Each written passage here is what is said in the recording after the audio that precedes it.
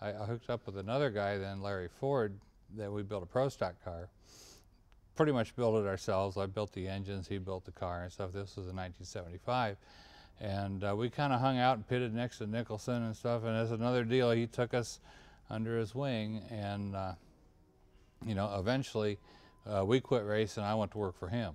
Yeah. And because, you know, I had experience, we stayed at his house and stuff like that. So then I was Nicholson's crew chief for 3 years, 77, 78, 79. And it was a two-man operation, you know, it was he and I.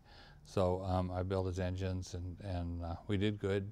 And I met a lot of people in the industry, but you know, it was a life on the road, and I'd pretty much had enough. And you know, at that time I got married at the end of '79 to my wife Linda, and we just decided to stay in Atlanta, and I started my own engine business. Yeah. So we've been pretty much building engines on my own here since '79.